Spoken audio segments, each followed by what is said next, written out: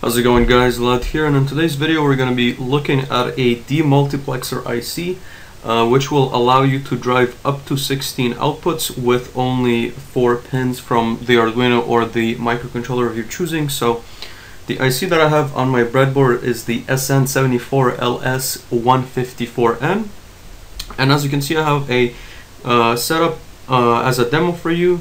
So we're going to take a look at what this IC actually does. We're going to take a look at the hardware that we need to set up.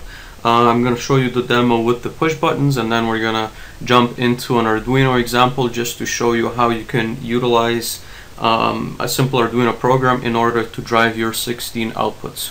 So the connections that I've made on the breadboard are fairly simple to follow. I'm going to post a pinout of the IC right now on your screen so you can follow with me. So as you can see, I've color coded a lot of my wires. So the inputs, which are controlled through the push buttons, are yellow. The outputs are orange, going to the LEDs, going through current limiting resistors.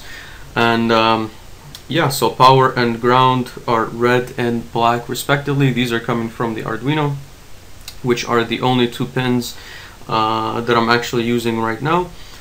So what does a demultiplexer actually do? So it takes a binary, a serial signal, and transfers it into a parallel one. So in my case, I have everything, all the push buttons right now, before they are pressed, it is pulled low. So picture this as 0, 0, 0, 0, and in binary that is equivalent to a 0. If I want to switch LED number 1, I would have to put in a 1 on the rightmost side. So if I hold down 1, it will go to the next LED.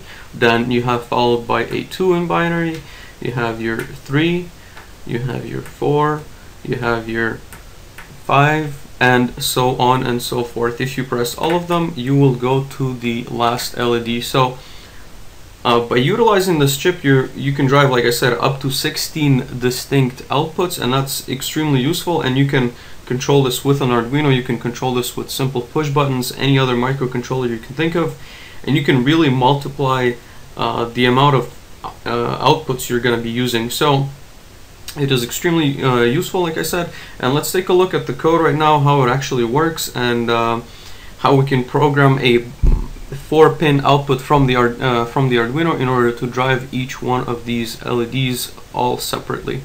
So here's the code for the binary output. So as you can see, I've connected 4 pins on the Arduino, which are actually 9, 10, 11, and 12.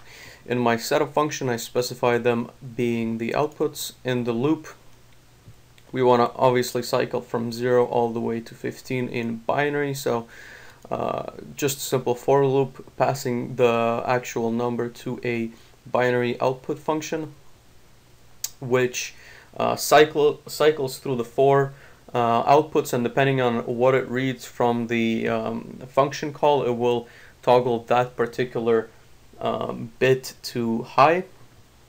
So if we verify the program, upload it to the Arduino, we should be able to cycle through each one of the outputs, and as you can see, it's doing just that. So one by one the LEDs are being turned on, and the only pins that I have connected are pins 9, 10, 11, and 12 on the Arduino, besides obviously the power.